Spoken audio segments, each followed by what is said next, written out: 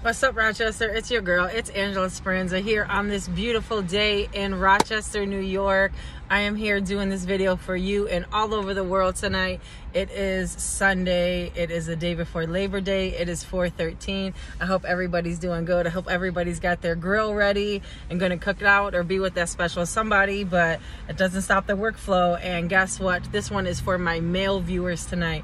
We are about to talk about it all. So go get yourself a little drink. Must be 18 years of age because this one's going to be good, fellas. This one's for you tonight. I got so much I can't even say it. Publicity about doing my videos for my women, so I had to come back with something for you tonight. And all my male viewers wrote in, they got questions, they want to be answered, so let's get it. So get somebody's consent because I'm about to fucking say it. My male friends and all over the world, if you are in a relationship with somebody and she stopped answering your calls, she stopped answering your text messages, and this is during the day, this is not even at night, this is not even after 8 p.m.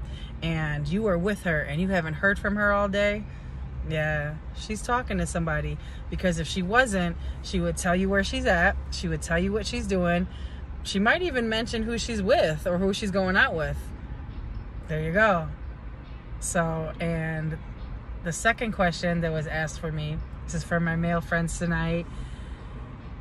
When she wants to go out on the weekend after working all week and she don't want to do nothing with you and she wants to do something with her other people is what she's calling it. Really, she wants to go out and be a hoe.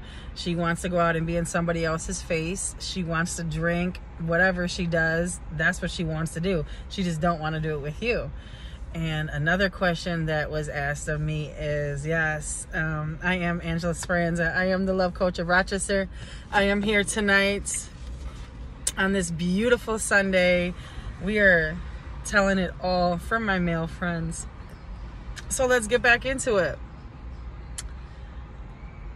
Yeah, you're laying there at night and you don't know where her phone is. If she keeps it in a totally different room, not even near you guys, she better have a reason. I can see if she wants to be alone with you and she don't want to be interrupted. That's a good reason. I can see if, you know, she likes Facebook or, you know, whatever she does. There's nothing wrong with that. That's innocent. I can see why it's put away. But if she has that shit put away and you don't see it and you don't hear it and you don't know what's going on, yeah, she's stopping you from seeing what she has going on the DL. So we're about to talk about it. Yes, ladies, I'm sorry, I'm giving it away. This one is for my male viewers tonight. This one is for my male friends. So let's get back into it.